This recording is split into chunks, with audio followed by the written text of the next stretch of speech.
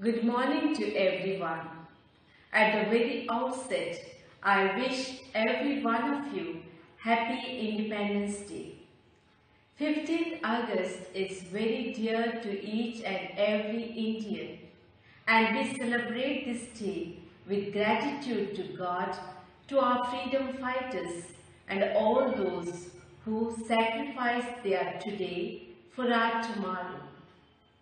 It was in 1947 India gained freedom after a series of moments in which many freedom fighters sacrificed their lives.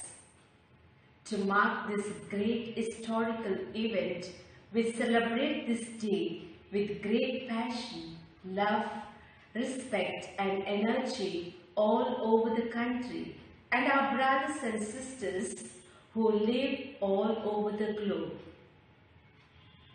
This day holds an everlasting place in the national memory and commands the respect of every Indian. It is the most auspicious day for our country because India became independent after lots of hardships and sacrifices by our freedom fighters who fought for a united, integrated and independent nation. India, our motherland, is a beautiful country with its multilingual, multicultural and multi-religion with its various nature, rich in scenic beauty. We are very lucky and fortunate to be born as Indian. One can find people from various religions living unitedly in this country.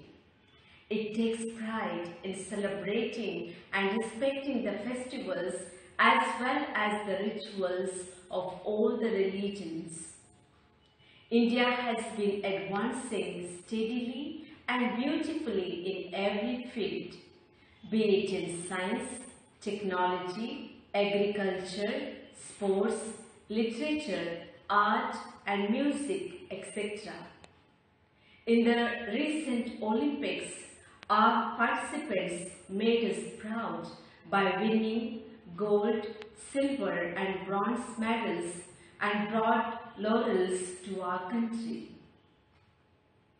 At the same time, we cannot forget the hard, difficult days our nation has undergone.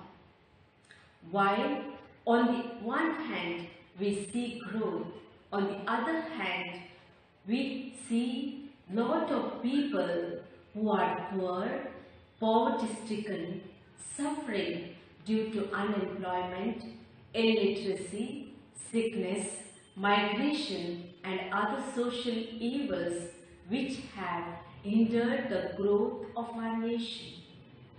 At present, we collectively facing COVID-19 pandemic that has created an unsafe place for all of us to live a normal life, and it has a deep impact on everyone without any exception, rich or poor, educated or uneducated, etc. In these situations, we the citizens of our country need to work hand in hand and help one another. Dear students, let us be extremely proud and happy to be the citizens of this great nation.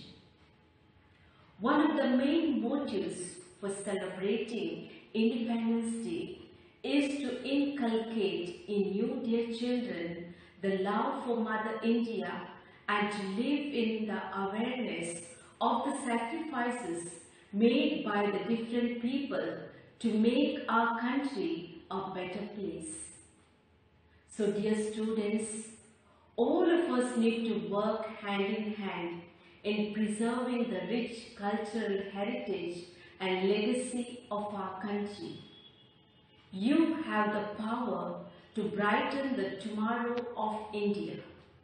It's my humble request to you, dear children, learn to grow in virtues, inculcate good values and strive to live a good life, so that all of us may tirelessly work for the betterment of our country and uphold the values envisioned in the preamble of our Constitution. Let there be true freedom, liberty, equality and fraternity. Once again, wishing each one of you Happy Independence Day. Jai Hind. Hello everyone, I am Sabu Sumatari, studying class K1 Botanic School, Guwahati. Today my role is Netaji Subhash Chandra Bose. He was a great freedom fighter of India. Freedom is not given, it's taken. Give me blood, I give you freedom. Inqilab Zindabad, Inqilab Zindabad. Bharat Mata ki Jai.